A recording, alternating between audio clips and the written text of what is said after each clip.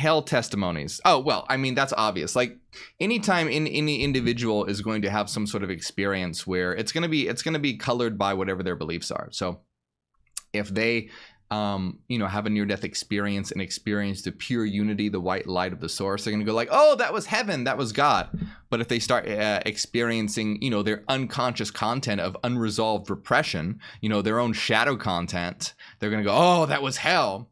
So, these experiences of hell and whatnot are just experiences of their own repressed unconscious and, their own shadow and their own unresolved issues within their own mind. So it's not like they're actually experiencing hell. Hell is not a place that actually exists. Hell is just a fabrication that was created in order to keep people in line and controlled and obedient. So these testimonies of people who have experienced hell are just experiencing their own repressed unconscious shadow content.